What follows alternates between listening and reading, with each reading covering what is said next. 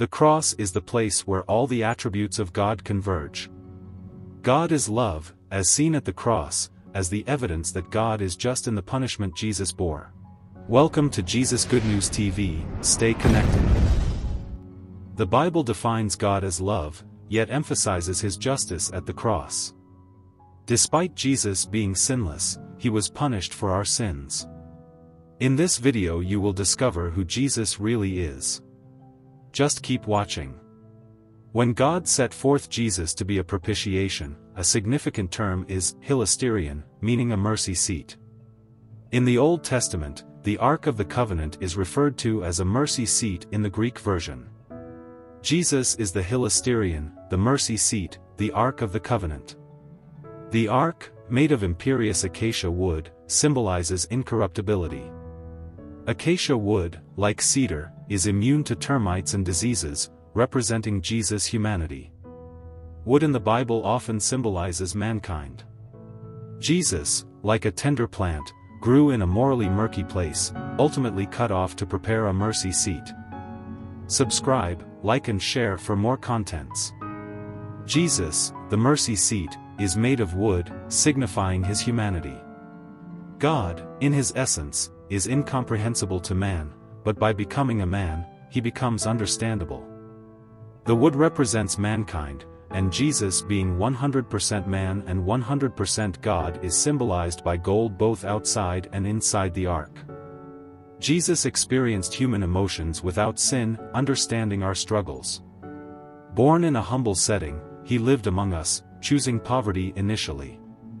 Joseph and Mary's offerings of doves reveal their poverty, which changed when the wise men brought valuable gifts later. The wise men visited Jesus about 2 years after his birth. God instructed Moses to place the 10 Commandments, the 2 tablets of stone, inside the Ark of the Covenant. Examining the cross-section of what's inside the Ark, 3 items are revealed.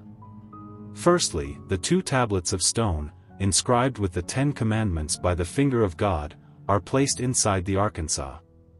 The Ark, initially mentioned in Genesis when Joseph was buried in a coffin, symbolizes perfect holiness. Bringing the tablets of stone out would result in judgment, as everyone falls short of its holiness. Therefore, the tablets are positioned under the mercy seat, where blood is sprinkled annually on the Day of Atonement. Psalm 91 refers to this as the secret place under the wings of the Almighty, with Jesus being our mercy seat. The blood covering prevents God from seeing the rebellion contained in the 10 Commandments. Secondly, Aaron's rod, which budded with white almond flowers, is also placed inside the Arkansas.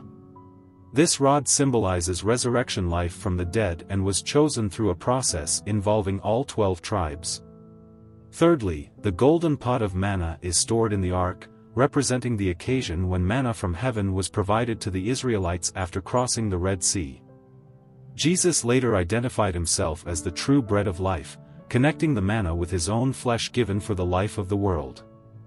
The Ark of the Covenant contains these 3 significant items, the 10 Commandments, Aaron's rod, and the golden pot of manna, all placed under the cover of the mercy seat, symbolizing the redemptive power of Jesus' blood and his role in overcoming man's rebellion. Every time you partake in communion, remember Jesus' words, "The bread that I will give is my flesh which I will give for the life of the world." Reflect on the fact that God never intended for man to die, and aging is essentially a process of dying. However, this process of dying is now reversed through the sacrifice of Jesus. When you take communion, you are partaking in his life.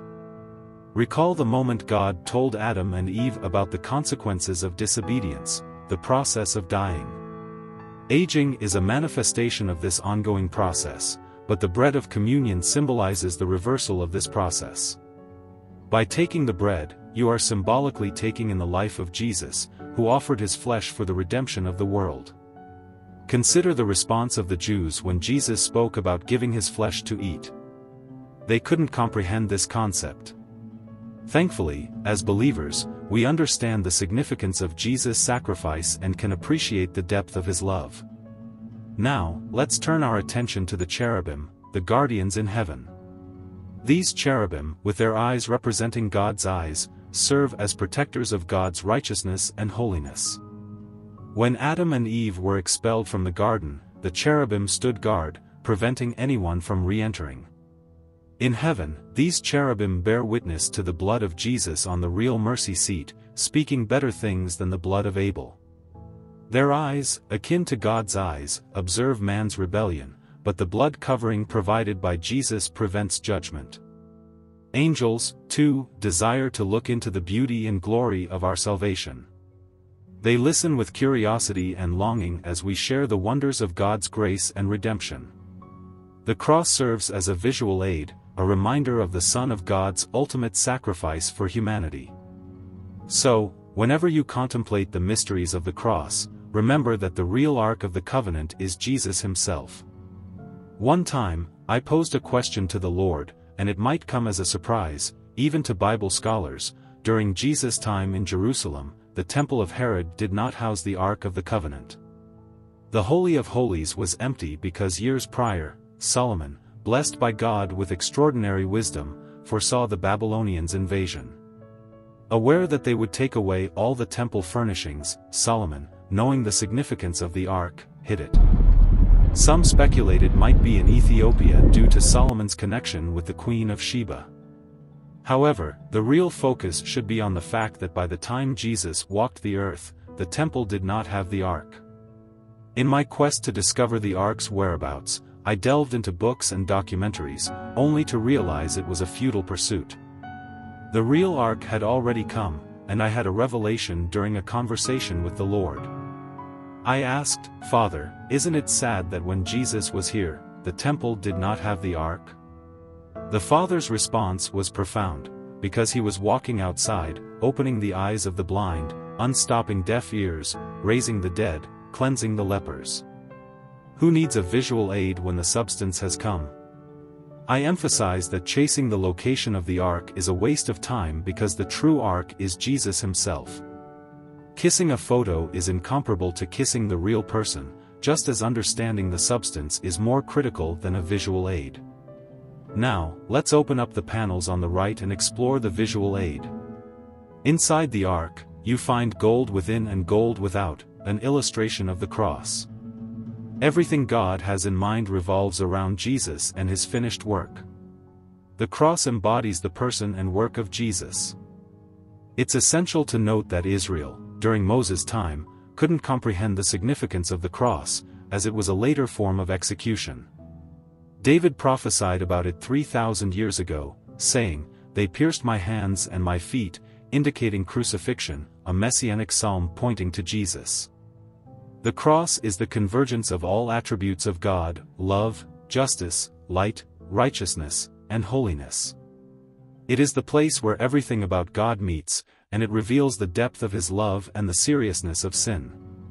On one hand, God is love, but on the other hand, he is also just. The question arises, how can we see all these attributes at once?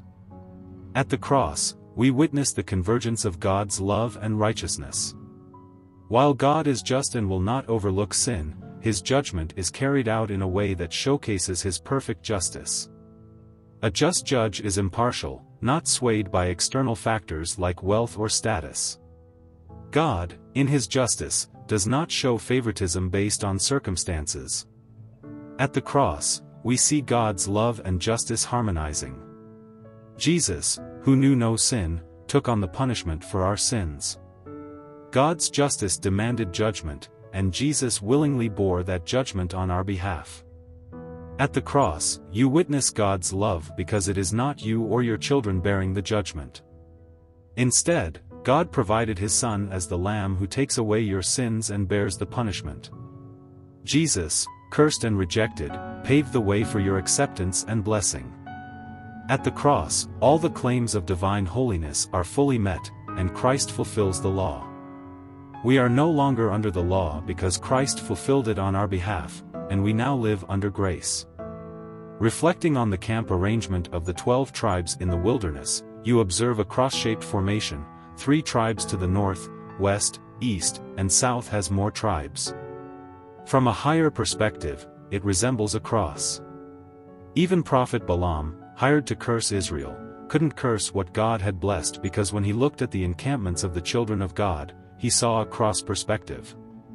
Then he declared in Numbers 23:20, "Behold, I have received a command to bless, he has blessed, and I cannot reverse it." God does not behold iniquity in Israel, not because there is none, but because he sees the blood of his Son covering it. God bless you.